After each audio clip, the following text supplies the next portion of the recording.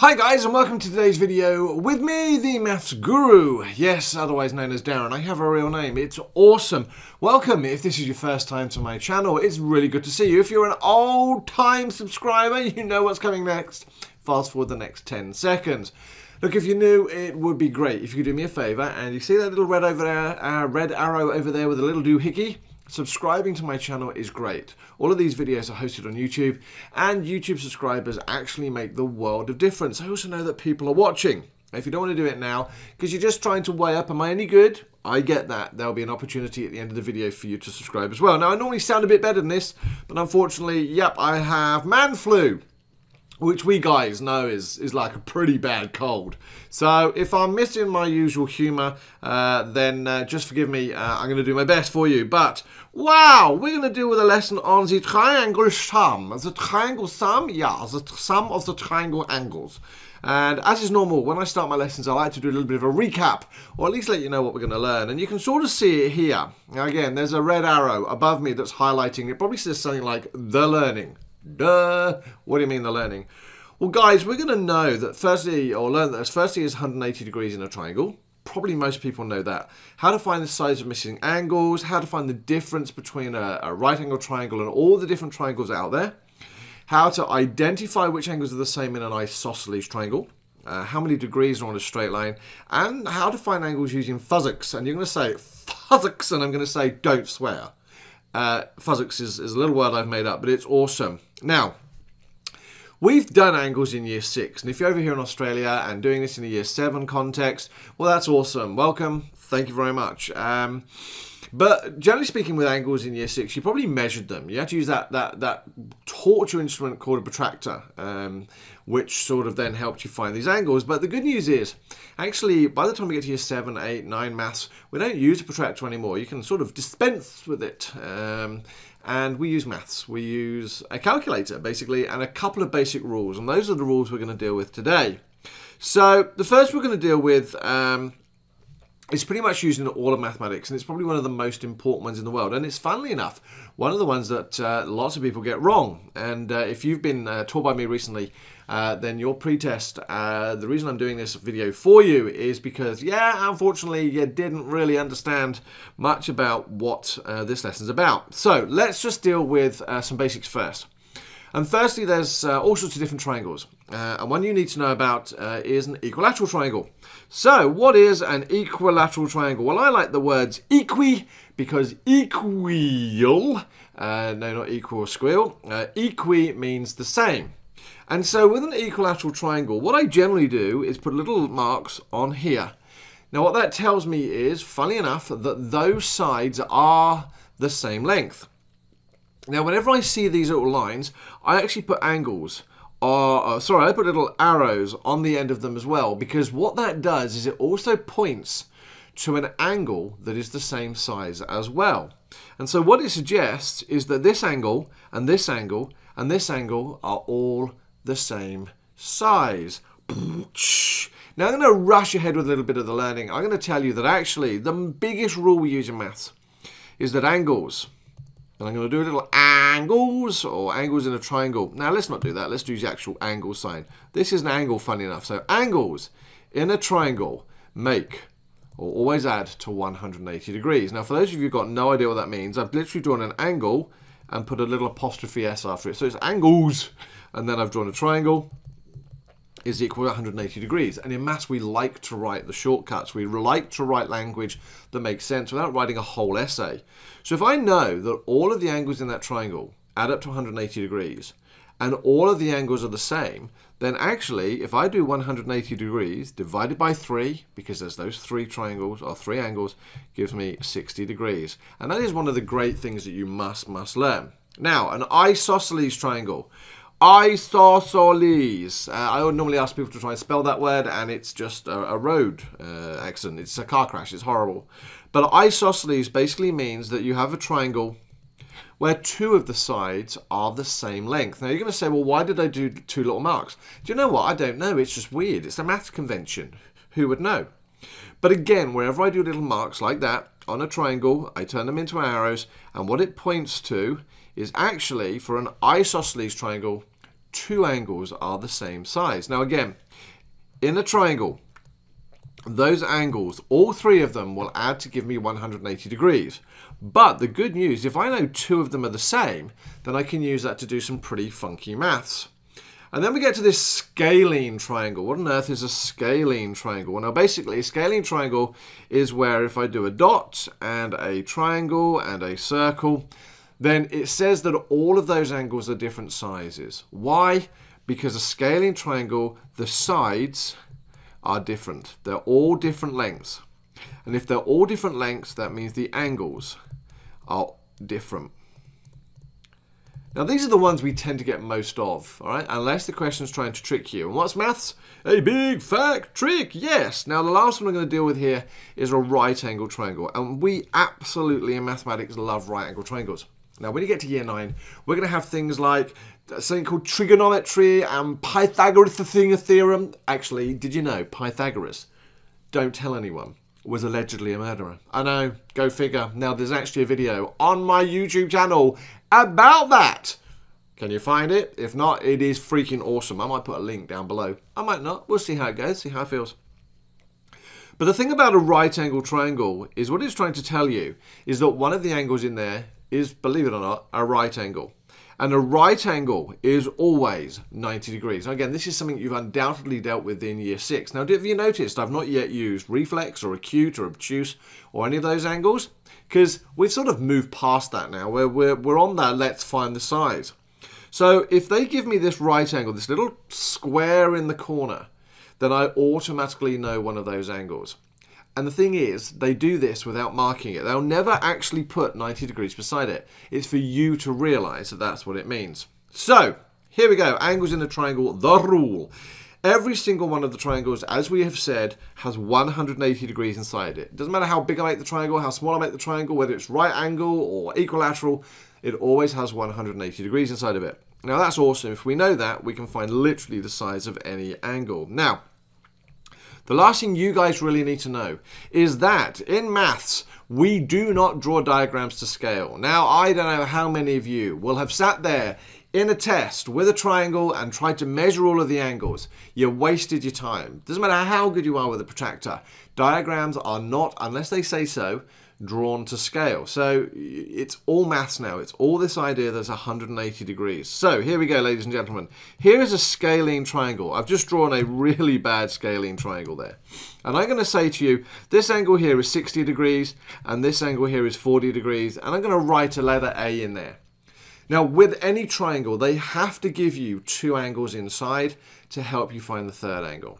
But whenever I see a triangle, I'm going to say, oh, I know. Angles inside that triangle add up to 180 degrees.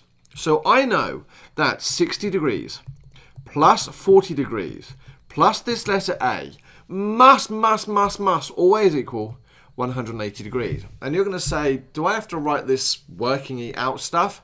And I'm going to say yes. If you are taught by me, or in fact any teacher that in a school that I'm currently working in, and you don't do the working out, you're going to lose all of your marks. Because with most of these questions, you'll get 3 marks for every single question. 1 for writing stuff down, 1 for simplifying it, and 1 for finding an answer. So what I've said is, angle number 1, so the first angle, which is 60 degrees, added to my second angle, added to my third angle, is 180 degrees. Well, I know what 60 plus 40 is. It is 100 degrees. Plus A is 180 degrees. I'm going to take away 100 from both sides so that I can get this letter A on its own, and A works out to be 80 degrees. Now again, that would be worth 1 mark, this would be worth 1 mark, and this would be worth 1 mark in an exam. So for every question that you do now, for me or any maths teacher, should show that level of working out. What about an isosceles triangle? Now before I do this one, if this is going too quick, then stop, rewind, pause, take time to think about it, look at my working out. That makes you a good math student. Going back, sometimes you have to watch it 2-3 times and then you go, I get this, that's good. Now an isosceles triangle, if you remember, has these 2 little marks inside of it. And it tells me that those 2 angles there are the same. So if I tell you that this angle here, for example, is 70 degrees, and I want to find that little A there, Well, the good news is, because I now know, because of the arrows are pointing to this angle here and that angle there, that means they are the ones that are identical in size. Well, ladies and gentlemen, that now means that that angle there is also 70 degrees. Do I know my two angles inside my triangle? I should Coco. So I now know that 70 degrees plus 70 degrees plus A degrees is 180 degrees. Or 70 plus 70 is 140 degrees. Plus A is equal to 180. I'm going to get rid of that 140, so I'm going to take away 140 from both sides. And that tells me that the angle of A is 40 degrees. This stuff is freaking awesome. Right angle triangles. Let me think. Let's draw a right angle triangle. There's a right angle triangle. Let's make this 50 degrees. I want to find the size of A. They're trying to trick you. Why? Well, they've written a right angle. You know what this is now. You know. And I would, if I was you, write down 90 degrees beside it so that you know. It's a triangle. All angles add up to 180 degrees. Have they given me two angles inside? I should Coco. So I now know that 90 degrees plus 50 degrees plus A is 180 degrees. 90 plus 50 when I went to school was 140 degrees. Plus A is 180. I don't want that there, so I'm going to get rid of it. Sayonara, 140 degrees. So A is 180 degrees minus 140 degrees. And again, using my head, or if you need to a calculator, I get the right answer. Now, you're probably going to say, well, hold on a moment, you can keep getting 40 degrees. Why? It's because I'm trying to make this stuff up in my head. Don't stress me out. And we move on to an equilateral triangle. Now, I've already given you the answer to this, you remember. Equilateral will be given as a triangle with three little marks, which tells me that all of the angles in the corners are identical. And so if I've got 180 degrees and three angles that are exactly the same, it means my angles are 60 degrees. Now you're going to say, you didn't write much working down there, MaffsGuru. And I'm going to say, no, I didn't need to. Because sometimes when you just look at a triangle and you know what the size of the angle is, well, you just write it down. Now, having got that, some of the questions in the exercise you're going to do if you're dealing with the Cambridge Essential textbook will just ask you to find those angles. So much respect. You can head off and do that and then come back to this video in a moment. If you're watching it on internet land, you've got no idea what I'm talking about. When you come back, let's deal with another very important rule. That is, angles on a straight line add up to 180 degrees. Now, if I was to put my protractor on a straight line and measure it, then what I would find out is that there are always 180 degrees on this straight line. Now, what we do is we try and trick you in lots of different ways. And we say, here is a straight line, and I'm going to draw a line off of it, and I'm going to write down here 70 degrees, and I'm going to put a little A there, and I'm going to say, find A. And many people go, I have no idea what you're talking about. Well, again, what I'm saying to you is look for anywhere there's a straight line. Because what I now know is it doesn't matter how many different sections I take my line in, and there's one section, so that's one section is 70 degrees, and this other section, which is A, I know that A plus 70 degrees is 180 degrees. So I don't want the 70 there, so I'm going to take away 70 from both sides, and that gives me 110 degrees. You see how freaking awesome this stuff is? It's just easy. Now, we can do things, you know, it doesn't always have to be in a straight line, you know, horizontally. They can try and trick us by doing slanty. But a line is a line is a line, and it will always have 180 degrees. So here's one there. I'm going to put a little fudgy mark there, and I'm going to do this there. And I'm going to say that's 30 degrees, and I'm going to say find X. And you're going to say, no, hold on a moment. Where's me A? You don't need an A. It can be called anything I like. It can be X. It can be called elephant. I don't really care. But the point of it is, do you see the straight line? Now you're going to say, yeah, I see lots of straight lines. There's one going off there. There's one going off there. There's one going there. Well, yeah, I know. But actually, this here is my straight line. Sorry about my really bad diagram. What do I know about angles on a straight line? Well, I know that all of the different sections, when they're added together, must make 180 degrees. Do you remember what this little sign here means? I should go 90 degrees. So I now know that I've got 90 degrees and 30 degrees and this X that must make 180 degrees. 90 plus 30 gives me 120 degrees plus X is 180 degrees. And again, don't think you can just jump straight to the answer. Do your working out. I don't want that 120 there, so I'm going to take away 120 from both sides to get rid of it. And that gives me 60 degrees. Now, having got that, they're now going to trick us. And how are they going to trick us? Well, ladies and gentlemen, they're now going to combine the rules and make things just a little bit more complicated. But you've got this. You've got this sorted. It doesn't actually matter. Why? Because we can now put triangles and straight lines together and try and make it look more confusing, but it isn't. So here's an example.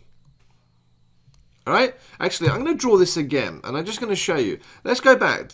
Do you remember seeing this a moment ago? That was one of my questions, yes? Well, all I need to do now is put this here, and I now have a straight line and a triangle. That one line has made the question look more complicated, but actually it isn't. So if I was to say this angle here is 110 degrees, that one there, and I was to say that this angle here is 70 degrees, and I said find, let's call this the letter Y, let's mix it up. Could we find it? Well, of course we can. Now, what we need to do is say, oh, hold on a moment, I see a triangle and a straight line. Well, this straight line actually becomes important to me because I know that angles on a straight line add up to 180 degrees. So I know that the 110 degrees and this angle here, and you're going to say, but they didn't give me that letter. They don't have to. It's a trick. You can add angles into any of these diagrams you want to. So I know, let's call this X. I now know that the letter X plus 110 degrees must be 180. Oh, get rid of the 110 by taking it away from both sides.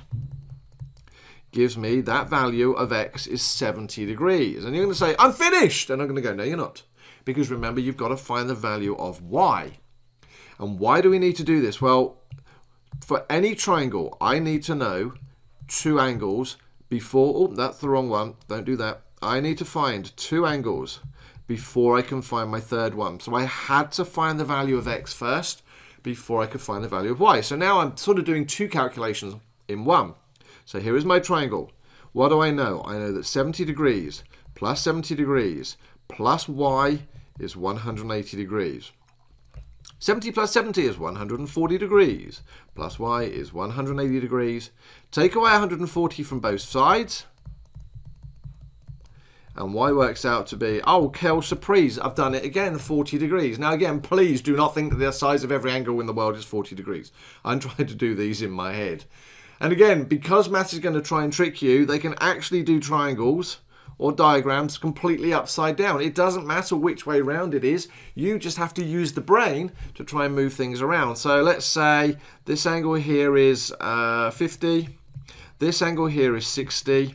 And I want to find this value here of X.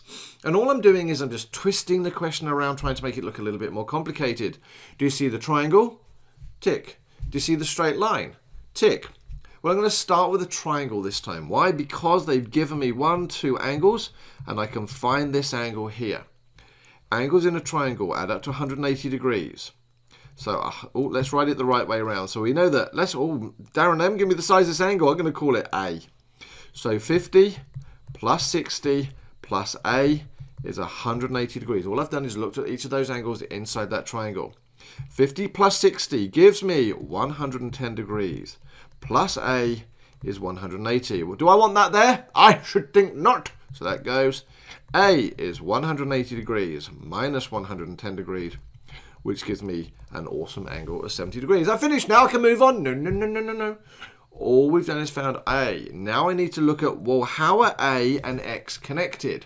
Well, they're connected on a straight line. So if I now look at my straight line, I know this angle here is 70 degrees, and I've got to find the value of X. Well, what do we know about angles on a straight line?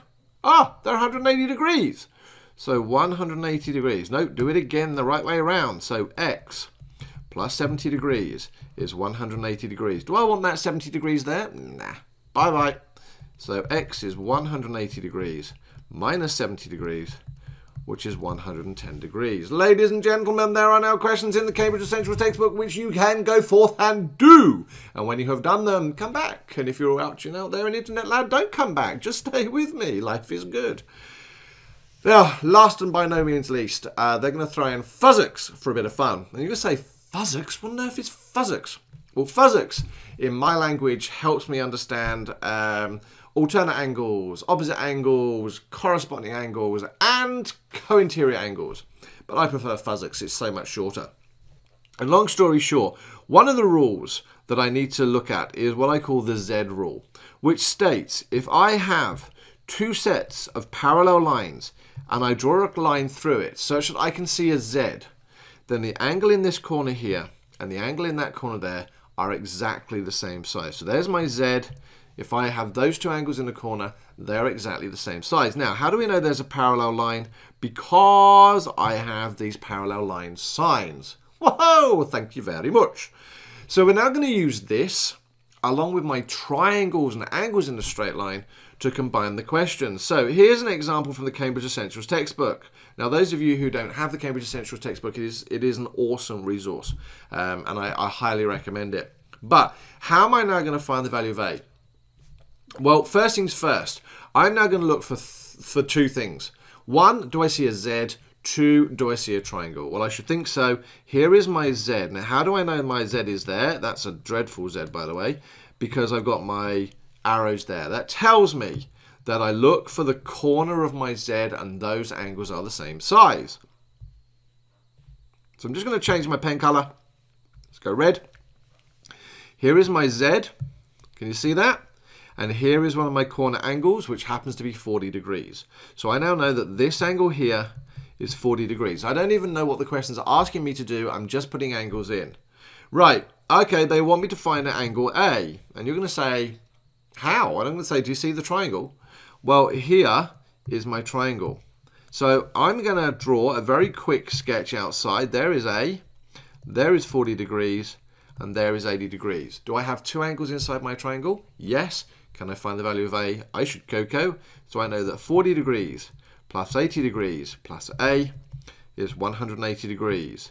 That makes 120 degrees plus A.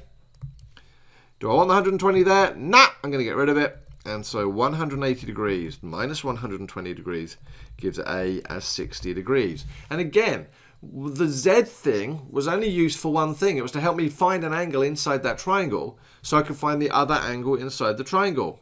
And my last example, before this video goes to nearly 30 minutes, it's not, trust me, it's only 23 minutes at the moment, says once again, find the value of A.